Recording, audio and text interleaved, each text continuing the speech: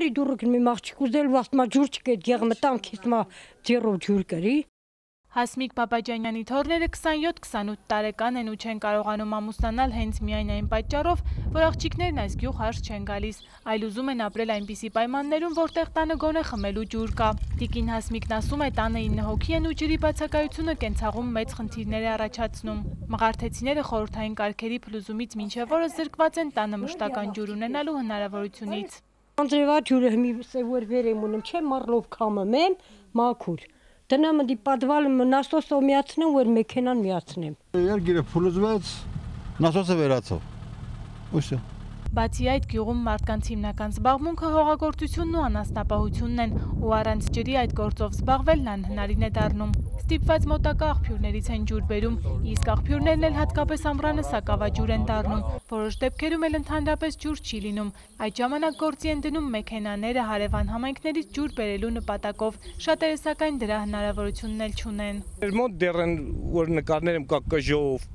կուլավ ջուր բերել եմ, մեր գյուղում դեռ նույն վիճակն է։ Գյուղում ոռոգման ջուր էլ չկա, տնամերձերը անձրևների հույսով են մշակում, իսկ կենցաղում ջրի բացակայությունը բազմաթիվ անհարմարություններ է ստեղծում։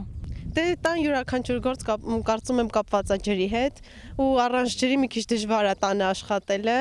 իսկ ջուրը բերելն արդեն օրվա մեծ մասը խլում է քեզանից։ Մարդիկ լողանալու ջուր չունեն,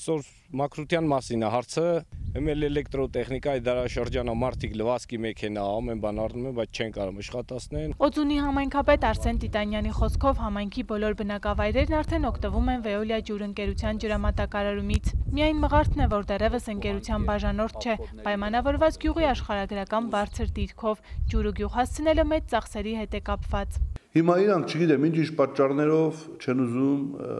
այդ ներդրումը կատարեն։ Դե իրանք էլ ես հասկանում եմ ունեն իրենց հաշվարկները, գյուղի մեծություն։ Արսեն Տիտանյանը հավելում է նաև, որ իրենք նորից են դիմել Veolia ջուր ընկերությանը, որպեսզի ընկերության մասնագետները այցելեն Մղարթ, մասնագիտական վերլուծություն կատարելու, ինչպես նաև ներդրումների չափը որոշելու նպատակով։ Դրանից հետո նոր միայն պարզ կլինի Մղարթում մշտական ջուր լինել չլինելու հարցը։